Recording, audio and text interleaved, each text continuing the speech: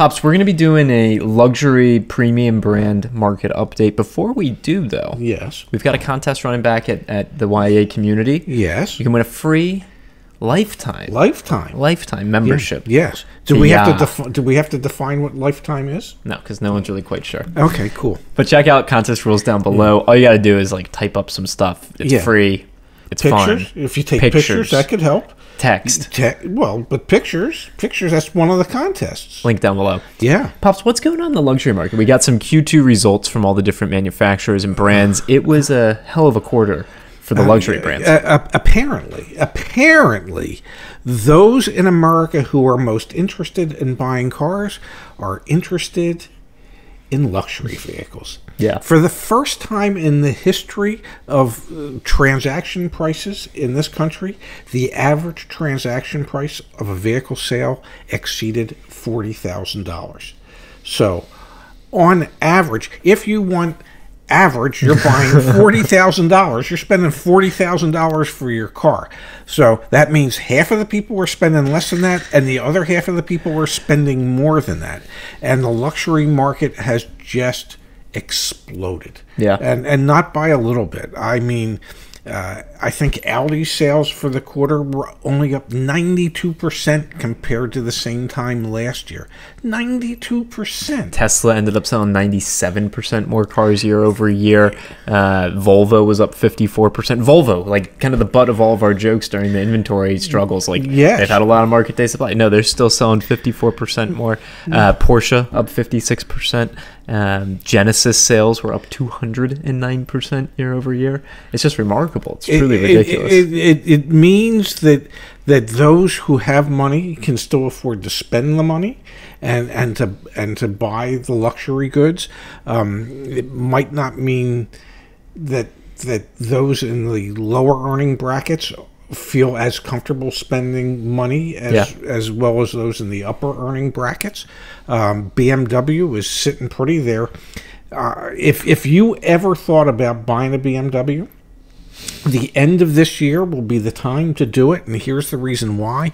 They currently are the market leader in luxury brand for sales, and there's nothing BMW likes more than being able to say that they kicked Mercedes-Benz's butts when it comes to sales for the year. So they will spend over the next 6 months or 5 months whatever it takes to maintain that lead.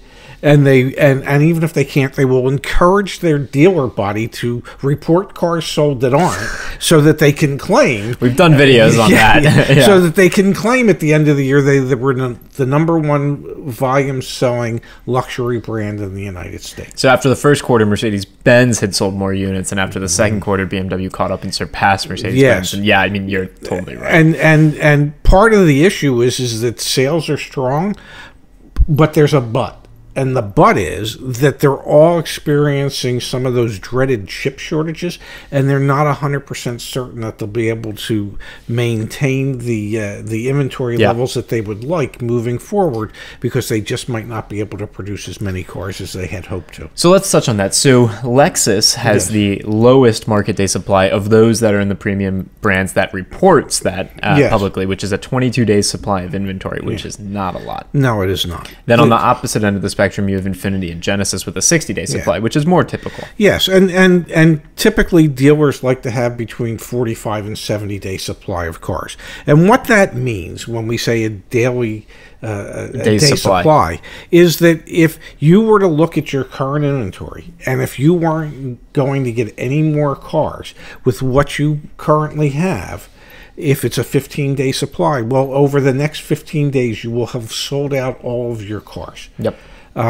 So the average turn rate's pretty quick on these vehicles. Yeah, but not only is it quick, but then there's also a lack of supply actually coming back in. So that's a challenge throughout the entire industry. Premium and luxury brands are not, safeguarded from that. It's happening there just as well. Absolutely. Now, interestingly, BMW and Mercedes-Benz, they don't report what their day supply of inventory is. One way that you can find out, at least for your region, is of course you can run a market price report for a vehicle, for like a 3 Series BMW 2021, and you can see, okay, what's the market day supply in my area? But nationally, we have no understanding of what they're. Although maybe we could do that with our database. I should see if we can take a look. That'd be interesting if we could come up with that. Anyway, there's not enough supply. That's a story that's been everywhere. However, there's enough demand that everyone's buying them up. There's way more demand, and there's no incentives. No, and they don't have to use incentives to get people to buy right now. But are you thinking that towards the end of the year, and I'll just use BMW for example here, BMW is going to put some money towards incentives? Because they're going to want to win. Yeah, kind of the nature of the beast. They got to win. Yeah. All right. Well, that's what's going on in the premium side. Back on the more economical side, we still have strong sales there as well, which is just indicative of what's going on in the market right now. Check out our other video. We did a video recently on market day supply across all the different brands. That's helpful. But yeah, if you're in the market to buy a car right now, A, don't be. Yes. B, don't spend more than $40,000. Yes. Be below average. And C, lease the damn thing, because then you don't have all that negative equity. Exactly. All right, Bobs. Thanks for looking at this. My pleasure. Nicely done.